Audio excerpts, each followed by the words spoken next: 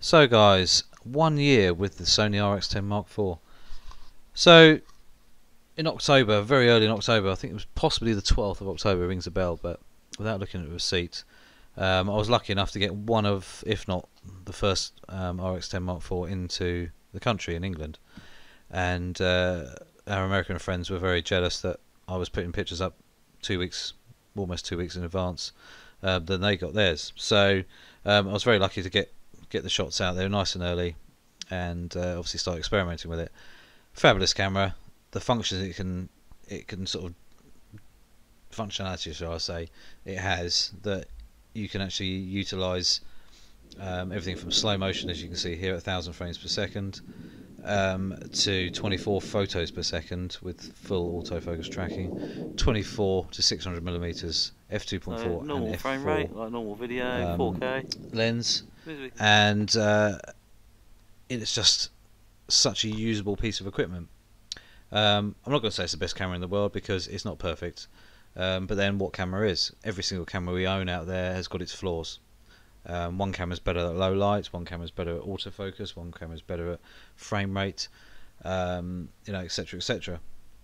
But this camera, for an all-in-one bridge style camera, but it's more of a pro level bridge camera because the functionality it has and the level of the functionality and the fact that it does everything that you want it to do plus more, and if you're a seasoned photographer as such, and a compact camera or even an entry level bridge camera makes you frustrated, which it did for me. I wanted a camera that I could pick up every day instead of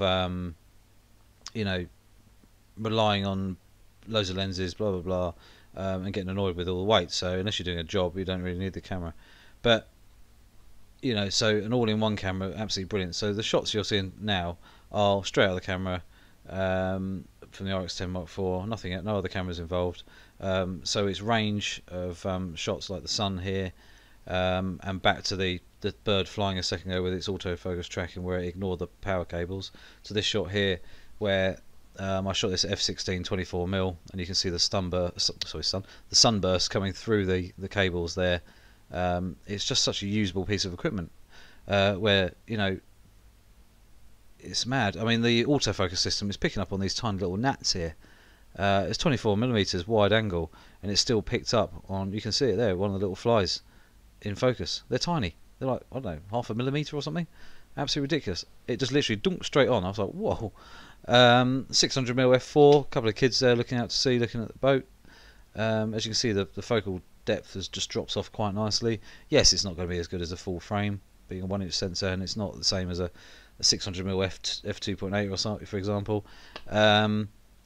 But the other benefit is you can shoot a 600mm straight down to your feet. So 92 centimeters minimum focus distance. You can get detailed shots like that. Nice narrow viewing angle, or zoom in on a lighthouse from miles away. So the reason I did buy this camera is because it can do so much where you don't actually have to carry all your lenses, all the different bits of equipment you need normally, using an interchangeable camera. Wide angle shot here with that building there, the small building hut, sort of used to be an old net drying hut or something like that, for the fishing boats, and then you've got the nuclear power station in the background. But then zoomed in from miles away at 600mm, you've got the hut narrowed down. That hut is really the subject now, and obviously the power station's in the background. It still looks kind of interesting. So really pleased on how it can do that. This shot here, f16, probably I think 1/12,000th of a second, something like that. This camera does 1/32,000th of a second shutter speed. There are some other cameras out there that can do that now, but most cameras will do 1/8,000th, or even the lower level ones, the entry level DSLRs and stuff like that, are still only at 4,000th of a second. It doesn't sound like you really need it, but in some situations it's really handy. This shot here, tiny pinpoint autofocus, point center sort of spot focus right in the middle, focusing between that sort of hawthorn bush or whatever it is, straight through that gap through that hole there is only probably 2 to 3 inches, if that. So it's quite at 600mm as well, zooming straight through, and it's ignoring everything else. So that's really quite handy. Random tractor on the beach, but as you can see, the detail it's capturing is really quite good. These are straight out of the camera. I haven't edited these at all. so it works really nicely. And then we've got slow motion, so this is only at 250 frames per second, but that fly right at the beginning was 1000.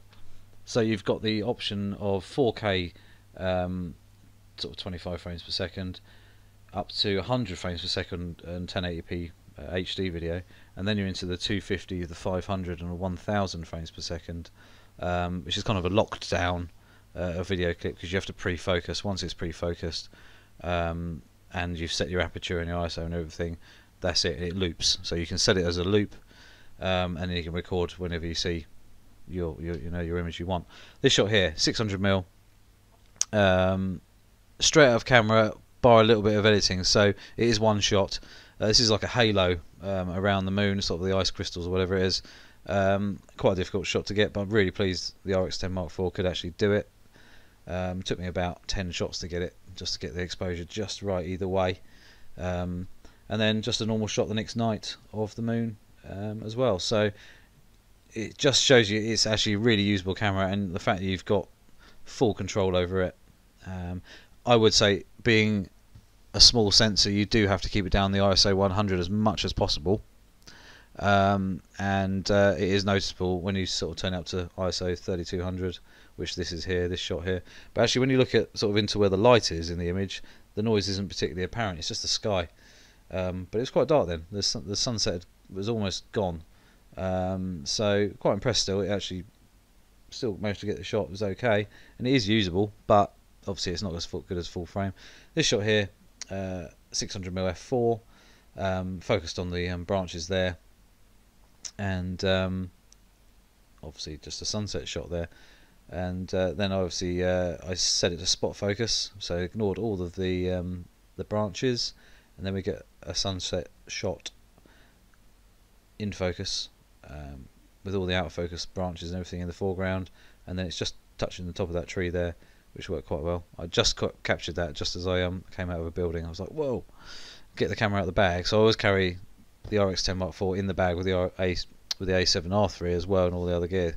It's small enough that it can fit in your bag. It's a backup camera at the end of the day. This shot here, heard some helicopters coming, an Apache.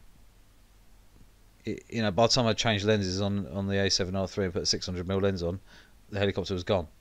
Just turn it on, zoomed in, got it, bang. This shot here, I'm not sure what bird it is, eagle of some sort. Sharp, lovely, no problem at all.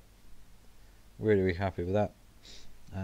It's really cool shot, 600mm f4. Sharp as you like. Benefit of actually having a slightly small sensor is your depth of field is not quite as shallow, which actually means things are slightly more in focus. So you actually get a little bit of help from that. So you don't mess up your depth of field so much. If you're using a full frame, you can have too shallow a depth sometimes. This shot here, horse, I was about 200 meters away, something like that. Horse has spotted me, he was actually looking at me. This shot here in Dunkirk, one of my favourite shots, the mirrored bunker. It's actually I think it's a 3 or 4 photo stitch together, but no distortion, no nothing. Really cool. It just shows you how usable that camera is. I had a kilo bag with me for the day, no hassle, and I could literally get the shots I wanted, so really pleased. This shot here, not actually 24, I think it was actually about 35mm, and then I zoomed in to 600 in a minute, but you can see, even though it's quite low, the light was a bit random. It was sort of hidden, the sun was behind the clouds quite a bit, but as you can see there, it's quite dull in the foreground, but then the sky looks quite nice. But no real, no noise problems at all. I mean, it was a good light day, but it's not showing any issues at all of noise, distortion or anything like that, so really quite pleased with that. And as I zoomed in to 600mm, I just left it wide open at f4. F5.6 is its sweet spot, its sharpest image. But as you can see here, nice sharp image of the lighthouse there in Dunkirk, and the tide was right out. I think maybe it went a bit further, but we watched it come in, which came in quite quick actually. So yeah, I mean, you can see where the sun had just come out a little bit onto the lighthouse, but everything in the foreground is still out of the sun, so it worked really quite well. Seagull flying up there, but some lovely clouds that day. Really made the difference having those that sort of weather really helps give you an interesting image. So really pleased with that. Next shots are this is just some random shots I've picked that I've taken with the Rx10 Mark IV. Military show we went to, so usable. Got a friend with me. In fact, if you actually look on the channel, you'll find the War and Peace show video. So have a look at that, and you can see some of these shots here and some of the video that I was doing as well. So Rx10 Mark IV.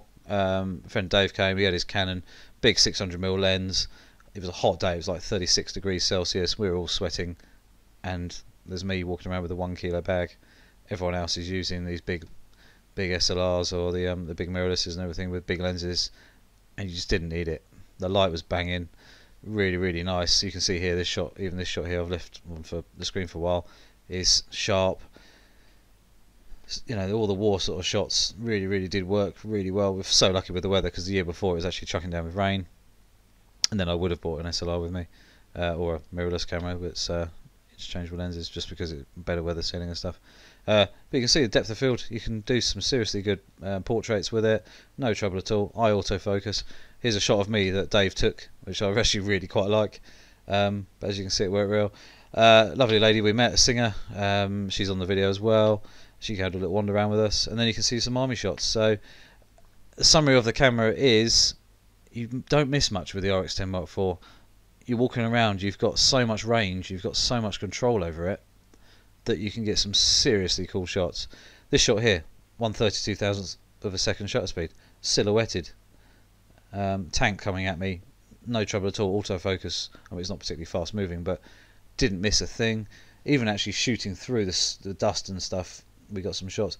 This shot here, low light, sun's right behind that dandelion there, really cool shot. 600mm in actually quite low light actually, and I was quite impressed it dealt with this. And this shot here in the zoo of a red panda, really happy with that. And this is one of my favourite shots I've ever taken. A Spitfire basically buzzing the runway, but there's nothing in the background, so actually it looks like he's high up in the clouds, when actually he was only about 25 feet off the ground, doing about 300 knots. And I actually have about 200 shots just before I filled the buffer at 240 something of the Spitfire banking round and actually coming down at some serious speed. I was told it was around about 300 knots by one of the sort of pilot people there, and he was going very quick. But to get that shot of the Spitfire sharp with a little bit of blade blur, really pleased with that. Really, you know, it's a really cool shot, and just shows you how usable that camera is. So really good. So summary of the Rx10 Mark IV, as me as the owner, it could do with being able to actually zoom out and in whilst you've got your finger down on the shutter button. So if you're autofocusing, you sort of lock zoom, so you can't zoom in and out, which is a little bit annoying, but luckily the camera's so fast that you can let off, zoom out or zoom in, recompose and actually focus at the same time, and it's back on it. And obviously you've got 24 photos per second burst, so you're kind of hindered but you're not at the same time, so that makes sense. It would be nice if you could back out like you can on a manual, like a 70-200 for example, on a DSLR or mirrorless interchangeable. The other thing is obviously a slightly larger battery would be nice, but saying that, 2 batteries lasts a seriously long amount of time. I used 2 batteries for the War and Peace show, and we were there for about 8 hours, so it's fine. The slow motion, if they improve the sensor quality, I'm hoping they boost the slow motion ability. If you could do 2,000 frames a second, that would be amazing. If not, improve the 1,000 frames per second quality, because at the moment at the 500 and 1,000 frames per second you do need to sharpen the image slightly to get it looking usable. And also with high frame rate you must use really good light. Other than that, the camera is not far off pretty much perfect.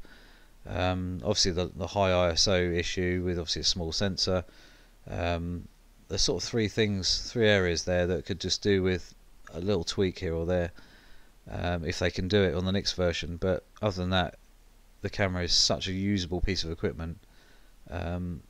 I love using it. It's the pick up and go camera of the day. You know, if it's a day out, you know, I'm just taking a camera with me. I'm not going to take the A7R3, just because why would you? you know, this is producing some seriously good images. But if I am actually working, I will take an A7R3 with me and multiple lenses, but I always put the RX10 Mark IV in. One for the slow motion capability, or the sports stuff. You know, the frame rate is, you know, it's just so usable because you've got that range of zooms at 24-600, and it just helps you, you know, do a job, and the quality of the images and everything that come out of it are still very high standard. It's also a good camera to have as someone filming, or, you know, behind the scenes and stuff like that, because they've got so much range.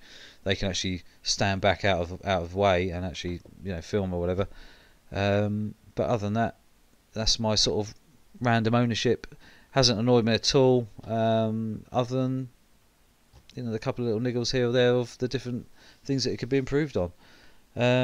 Yeah, so I mean, obviously a flippy screen could be a bit more flippy, and maybe a higher resolution EVF viewfinder. Other than that, I think that's it.